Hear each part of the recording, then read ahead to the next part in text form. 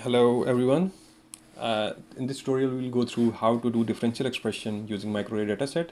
Previously in the last tutorial I explained you how to perform the microarray data normalization and annotation, and for that I'll go through you the steps. You just need to write the microarray data normalization and annotation in our tutorial.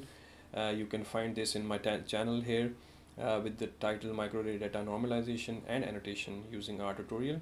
If you want to go through the process from the beginning, you can just start running this step by step, and first you need to download these dataset and then make a file and then call these packages, and by the end of the tutorial you will get to know that how to perform the annotation of the microarray dataset. So this is a straightforward process, and the next step is what you need to do is to do the differential expression.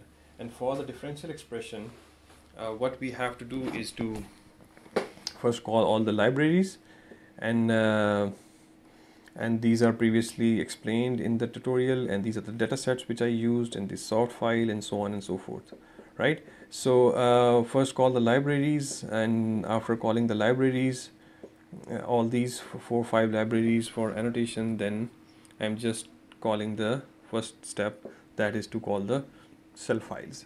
So just calling the cell files here, and then now I'm reading all those 10 cell files. Here you can see all those 10 cell files are read here, and the next step is to normalize. So this RMA command is actually to normalize the microarray expression data, and those normalized expression data cell files will be stored in set variable, right? So first this will do the normalization and first the background correcting step, and then the normalizing step, and then calculating the expression, right? So now that this thing is done, the next step is to start doing the normalization differential expression. One more important library is the lima package.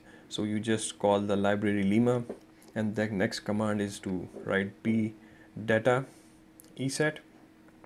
Now it will tell you that how many data sets are present in this, and these are 10 files which are present here, right?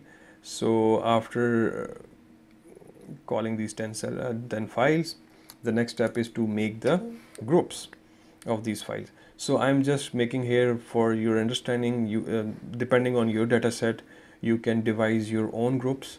For example, if you have good or bad, or tumor versus normal, or any disease stage versus early stage versus late stage, that depends on your question. Here I'm just dividing that between tumor and normal. So there are 10 data sets. So the first data set is first 5 would be tumor samples. So these are 5 tumor. The next 5 would be the normal samples. So I'm just writing the groups here like normal, normal, normal, 3 normals, and then fourth normal,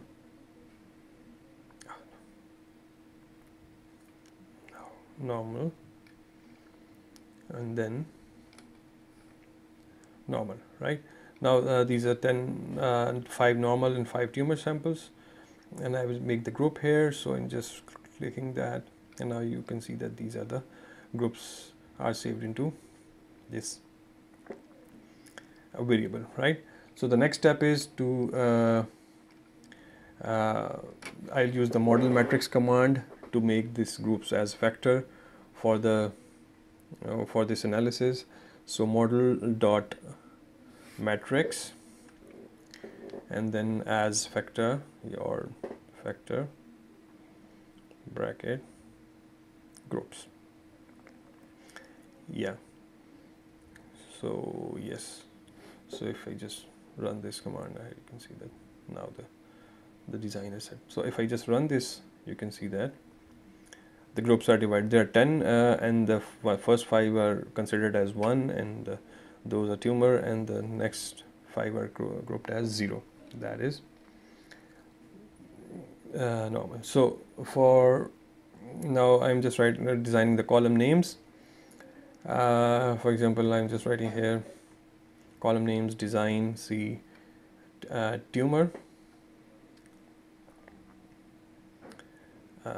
between tumor versus normal. Right, so you can write this the way the any variable you have for your analysis.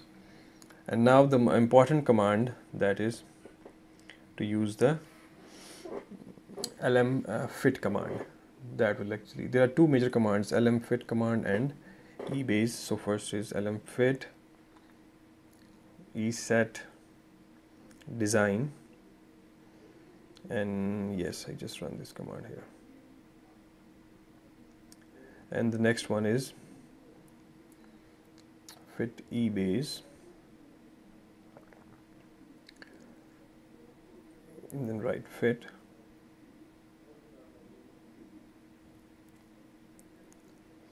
yeah. So now these are run here. So next one, options digits equals to 2 here. Yeah, so now the next one,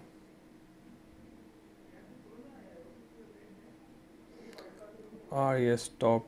Now I'll just call the top table, and this command will actually save all the differential expression files into the res command. And yes, so now just write fit comma number inf, and then adjust method none and coefficient equals to 1.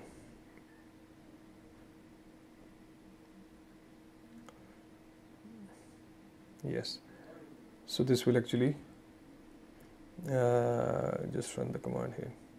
Oh, it's giving an error, inf not found. So actually this is the no, there's some other problem here.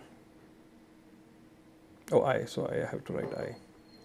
And now you can see that the command is run here, and then write table, and it will save that into whatever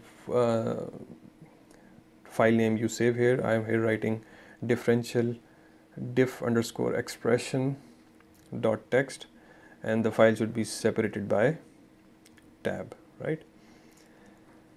Let's see, tab separated by tab.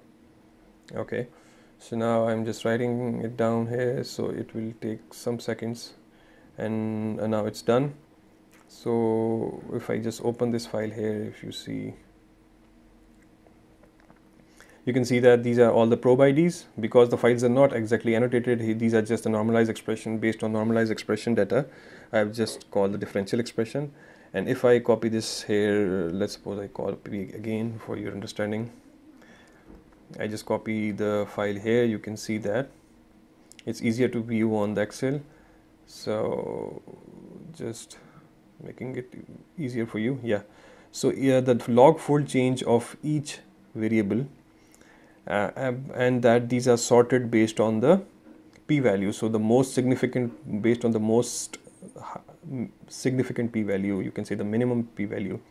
This is the log fold change, this is the average expression, and this the rest of the p-values and b and t values, right? So in this way you can perform the microarray data normalization, annotation, and then differential expression. So this tutorial is specifically for differential expression. The previous one was for normalization and annotation. I think now you have a better understanding of how to perform microarray data normalization and annotation. Thank you very much. Bye bye.